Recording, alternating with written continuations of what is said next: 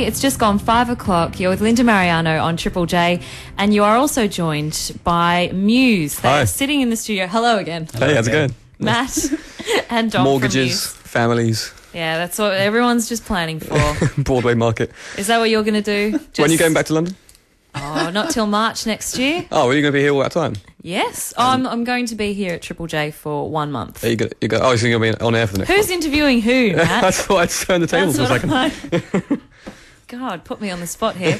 If you do want to send in a text and ask Dom or Matt from Muse a question, or indeed both of them, 1975 555. Georgia from Brisbane has texted in, would Dom wear a leopard print one-piece morph suit if some fans sent one in? Yes. The short answer. What suit? A morph suit. A morph? That's so funny. I don't know what a morph suit Dom, is. any chance Dom gets to wear leopard-spotted leotards, he will take that opportunity. I have a silver one piece that I've been wearing on stage. But it looks like a Star Trek uniform. Do you really? Yeah. It's like a custom thing that's kind of... You It need- looks you like need a to bit get of a a little- 50s sci-fi spaceman.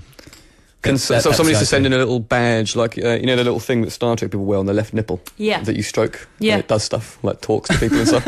When you Like, stroke your Dom needs nipple. a badge on his left nipple, like a Star Trek badge. or whatever it is. Georgia, if you're listening, which I'm sure you are, if you send in a little something that Dom can wear on his left nipple, he will wear it on stage. And the leopard leotard.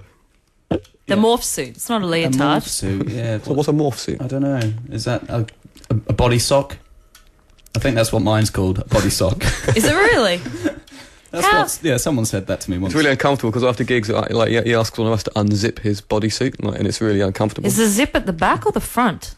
At the back. It's the back, and you can't undo it Zips yourself. at the back, but I need someone to zip me up. it's really And these bad. guys like, oh God, get off. I'm like, someone's got to do it. I just picture you backstage and I Matt thought manager, Matt just looking through the window, shaking his head. I'm not sure if that's. I have to force him to I'm not do sure it. he's shaking his head at the fact that you're wearing one piece, or the fact that we're talking about unzipping them. Yeah, we're all mates. Esther and Jess from bad business. Norwa have also sent in a question. What sort of rituals do you do to warm up? Just avoid each other like the plague, and then Just to get your anger out on stage? no. What do we think? What do we do? We tend to pace around in circles and get a bit agitated and drink Red Bulls and talk about the gig. We play like loud rock. There's a while we kept playing Australian bands like Wolf Mother. We used to play Wolf Mother a lot before gigs. Rage Against the Machine. Who else?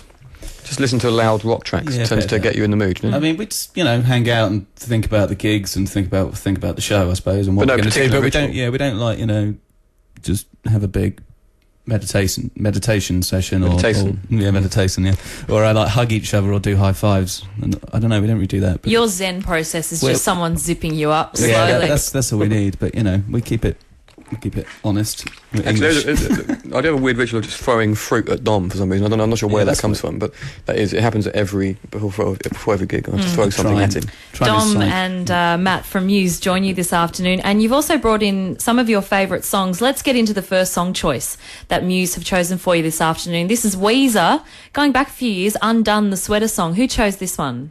I did. You chose this. Yes. Dom, why'd you choose this?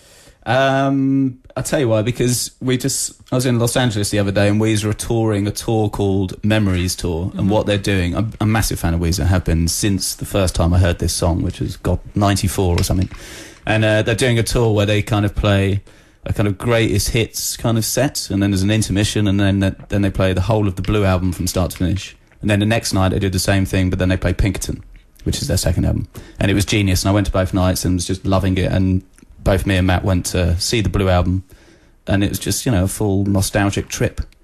But I just remember loving this track. The first time I heard it on the radio in England, and it just kind of blew me away straight away. Well, here it is on Triple J. This is Weezer, Undone, the Sweater Song, as chosen by Muse.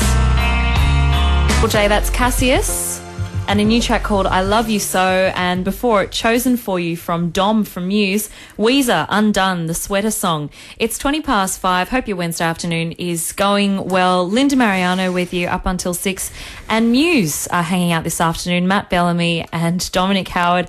Matt, are you breathing very bizarrely? Oh, can you hear me? Was I getting a bit too close to the? I think you were getting really, you're doing a little bit Is that what you heard? Yeah. Yeah, I think I was just leaning on the mic. I was too close, so I'll back off a bit. Just back off a little. You're the singer in a band. Surely you know how to use a microphone. I'm not really good with mic control. Yeah. It's like you're breathing right in our ears, which is a bit uncomfortable wearing headphones. The latest record, The Resistance for Muse, came out earlier this year. We'll play you something off it a little bit later on, and you've also got a couple more songs that you have chosen to play this afternoon. But people have been texting in a whole lot of questions for you. 1975 7555. Grace from Brisbane. What was the defining moment for your band when music became a career rather than a hobby? What was the defining moment? Was it when you had to zip up Dom's Actually, that was very much a defining moment. bodysuit? We finally made it. Yeah, I'm zipping up a one piece. There you go. Defining moment. I think it was. I can't remember. Blimey. I always knew I was going to be a musician. You know what I mean, like from the age of I'd say, if you asked me when I was 9, I would have said, I want to be a musician. So, so it's difficult to pick any particular moment. 'Cause I kind of always knew that's what I wanted to do. But there's been lots, been lots of great gigs we've had where you sort of come off and go, that was something else. Yeah. I remember quitting my art foundation course halfway through it because we went off to do the band.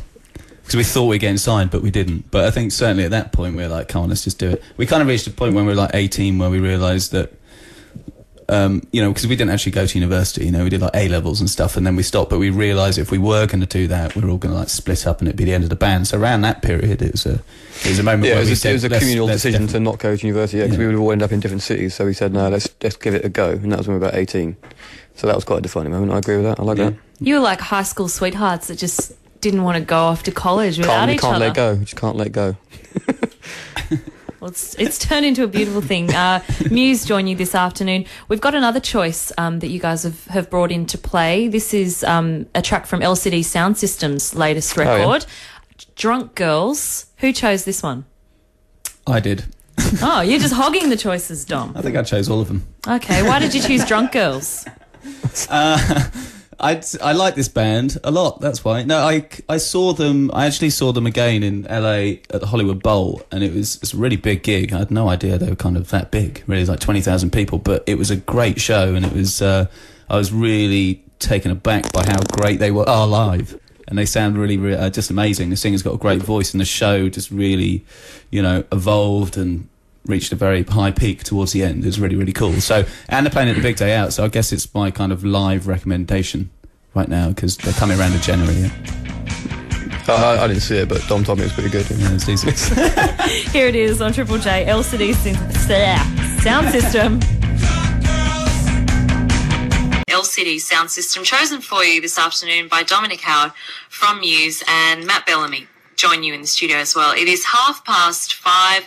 They are touring around the country, doing a very, very big show where they're up on pillars. They're kind of influenced by George Orwell's 1984. They're running around. Dom's wearing an running around? Yeah. Just running around the stage. Well, Matt, Dom's wearing a leotard. Matt's got about 16,000 mics that he runs to and from. How do you know? Have you seen us play? Have you seen the gig? I just imagine. You just know things. I like that. When I know that someone's coming in for an interview, I just sit and think. What kind of bass do you have? I don't have one. Let's get into the tour dates. Muse are playing around the country.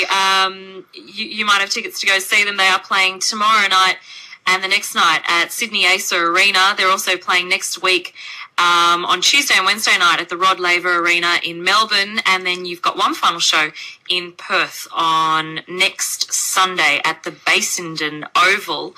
Dom and Matt from Muse, thank you so much for joining us this afternoon and spending so much time answering some of our listeners' questions. Pleasure. Let's go. Creepy. Let's go out with one last song.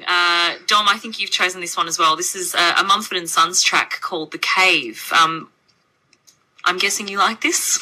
I'm guessing that you... Let me guess. No, you saw them play recently. I saw them play recently in Los Angeles. Right. Okay, what was the place?